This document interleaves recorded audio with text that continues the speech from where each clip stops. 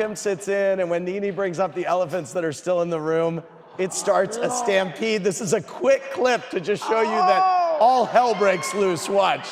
What I care about, bitch, is the shit you did. You were so no, bitch, you best stay motherfucking seated. You were so jealous. I'm jealous. You ain't nothing I want. Sit down.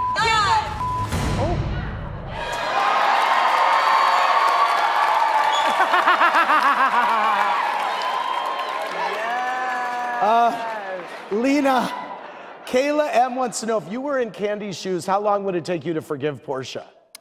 Oh, you know what? I'm a super forgiving person, so I would probably forgive Portia pretty quick. I'd just be like, girl, don't be lying no more, though. By the way, Nene, like look, that clip really upset you that we just showed. You were like... I mean, it was just, I just hate seeing myself like that. There is, I have to say, there is something about Kim that changes your energy. Like, it's like, I felt like it was 10 years ago. I really did. At our first reunion, it was uncanny. I don't know, Kim is too much. Her